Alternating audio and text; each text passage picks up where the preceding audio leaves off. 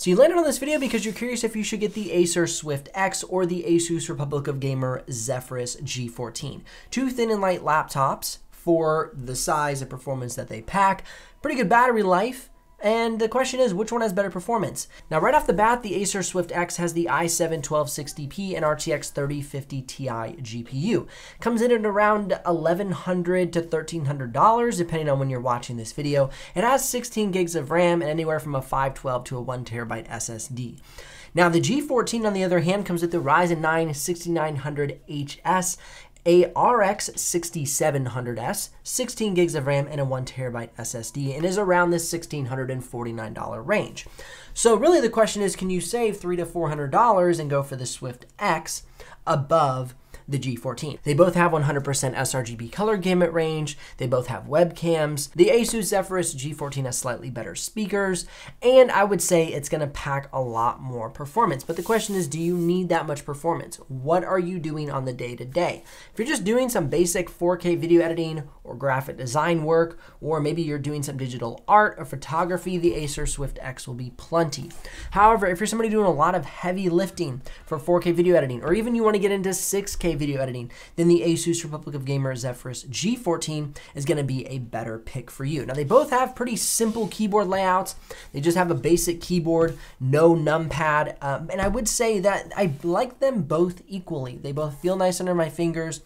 But however, the G14 is going to have a larger trackpad. So that would be one benefit to creators, is you don't have to bring a mouse along with you, because honestly, the Acer Swift X trackpad is pretty small. I'm going to give you a quick audio sample of me using the keyboard and trackpad, and then I'm going to give you an audio sample of the speakers and show you the webcam as well, so you can see what all that looks like compared between these two models.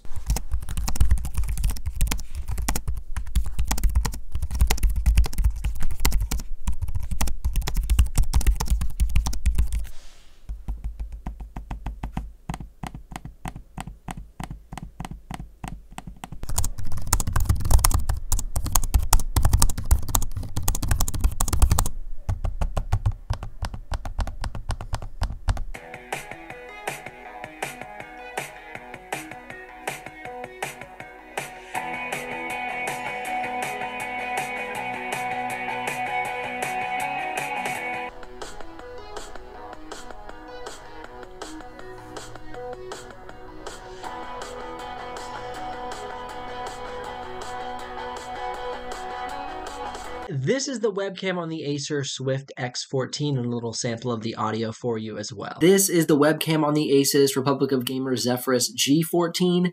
Gave us a 720p webcam. Though we do have a webcam, it's still 720p. Not exactly stoked about that, but I am stoked that they have a webcam. It actually looks pretty good. I mean, about as good as a 720p can look. Now, the battery life on the G14 is quite a bit better. The reason being is you're able to access iGPU mode, or eco mode as Asus calls it, and get much more battery life out of the Asus Republic of Gamer Zephyrus G14 with the Ryzen 9 6900HS processor.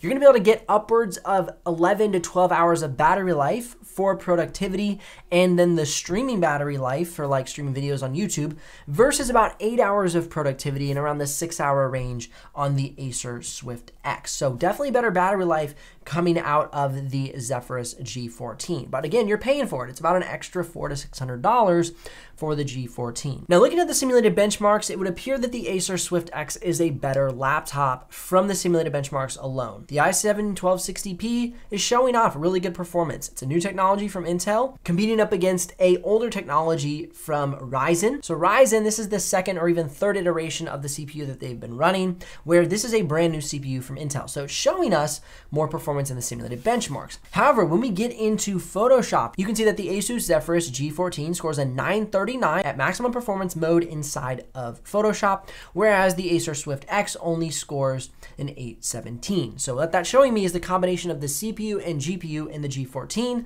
is much more powerful. And I would say, I mean, yeah, it's double the VRAM. The RTX 3050 Ti inside of the Acer Swift X only has 4 gigs of VRAM. And this is an ultra low power CPU versus the G14 with the 8 gigs of VRAM and a more mid-range power GPU in the TDP. Now, as you move towards Premiere Pro on the playback, you can manage some 6K playback at half quality on the Acer Swift X. 4K is going to be no problem for the Acer Swift X. However, if you're going to be considering a lot of heavy 4K video editing or even 6K video editing, I would lean you towards the G14. It's just going to be a better performing laptop. Now, if you're also considering After Effects to be a part of your workflow, then you're definitely going to want to choose the G14. That extra boost in VRAM for that graphics processing unit really makes a big difference inside of After Effects. If you're going to do a little light dabbling in After Effects, this could do the trick, but if you're going to be using it a lot, I would go for the G14.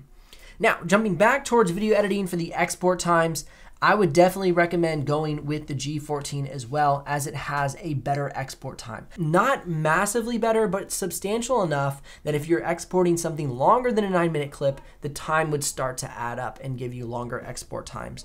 And it could be a bottleneck in your efficiency of workflow. Now, if you're choosing a laptop off of thermal results alone, you might want to go with the i7-1260p and the Acer Swift X14 versus the Asus Republic of Gamers Zephyrus G14. Just gonna have better thermal temperatures. However, you're gonna have far more ability to customize the fan modes inside of the G14. Really, all you can do with the Acer Swift X is click Function F and switch back and forth between cool mode and battery saver mode. That's really about all you can do, where there's a slew of selections inside of the Asus Armory Crate with the G14.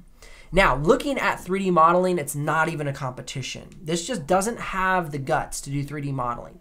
It's an ultra low power processor, it's 4 gigs of VRAM. It just is really meant for some light gaming rather than heavy 3D modeling or architecture programs. So again, Zephyrus G14 all the way for 3D modeling. Now, punch for punch, if you're somebody not doing a ton of heavy lifting creative work, then the Acer Swift X will be plenty for you. If you're a student who's gonna do some occasional video editing, maybe some gaming, and you might be getting into 3D modeling at some point, but that was like a wide range of things you might be doing. Either you're gonna be doing one or kind of the other. But again, if you're gonna be doing some light creative work, the Acer Swift X would be great. If you're somebody who's gonna get into some heavy creative work, you're using a lot of files inside of a 4K project, motion graphics, B-roll, extra audio, the like, or even getting into 6K, the G14 is really going to be the way to go. And especially if you're adding motion graphics, you need to be able to access something like After Effects to produce those graphics. And the G14 really thrives there. Links in the description if you're ready to make a purchase. Likes if this video has brought you some value, and subs if you don't want to miss out on the future uploads. I'll see you here in the next one.